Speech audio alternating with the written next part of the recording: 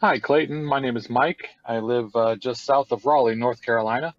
My wife and I have owned our first home for almost 10 years now.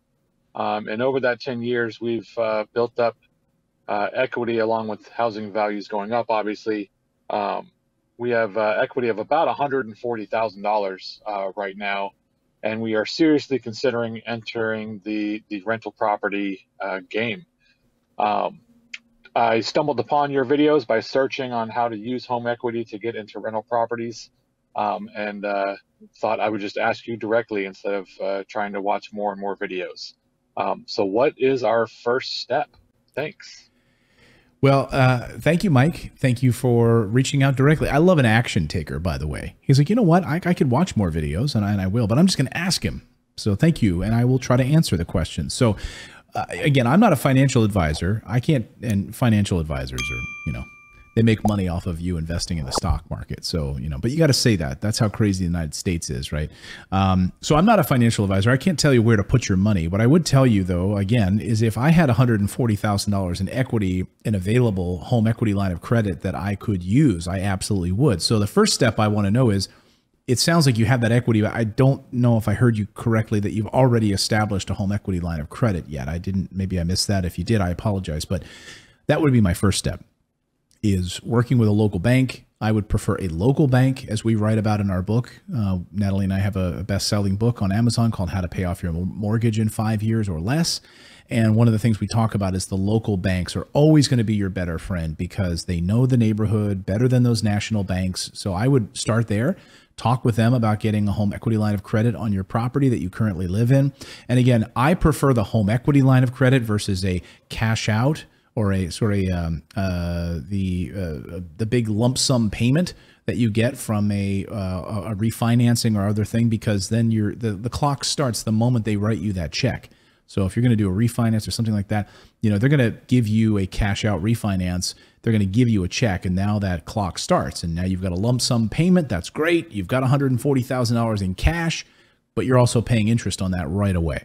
So I prefer a home equity line of credit because it's a revolving line of credit, and I can use it for 10 years or even longer to use it, rinse and repeat, and buy multiple properties. So again, Mike, I always go from the frame of reference of our properties that we build at Morris Invest.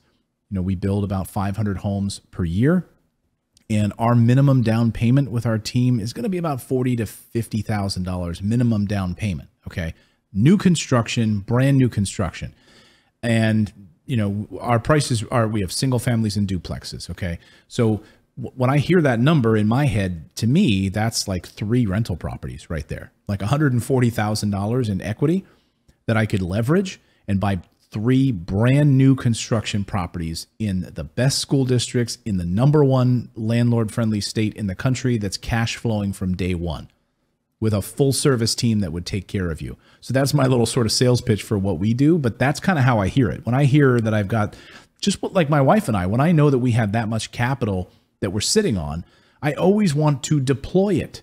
I don't want cash. I do not want to be sitting on capital. I want that money in performing assets as a tax vehicle.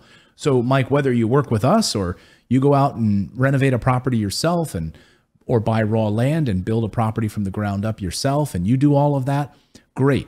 But get that out, use that equity. You cannot eat equity. So take that money and deploy it and put it into rental real estate investing.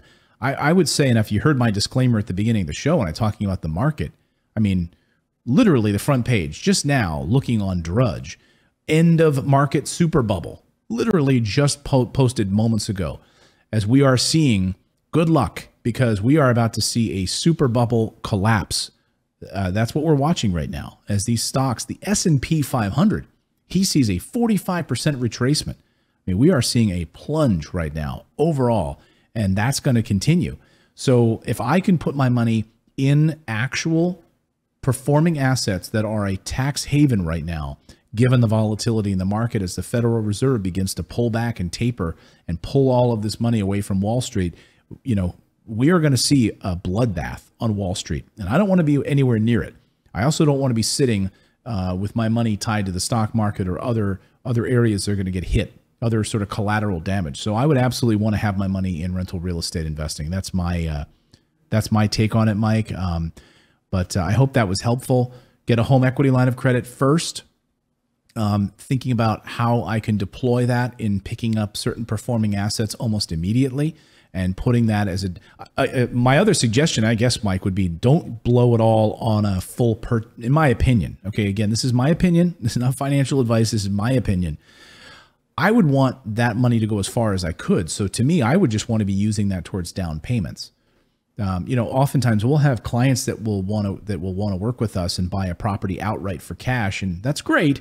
But what we try to talk to them about is, hey, wouldn't it make more sense for you to use the bank's money for the rest and finance the rest? That way your money, that home equity line of credit, can go further. You can get 3 properties instead of just buying 1.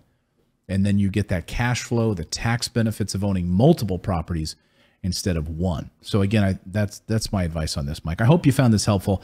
I'm just thinking off the cuff here based on the market conditions today, literally as we're watching this breaking news unfolding in the markets, Mike. So that's where my mind is right now, is on real estate investing. It's a safe investment, maybe the ultimate hedge against this craziness that we're about to see. So thank you, Mike, for that question.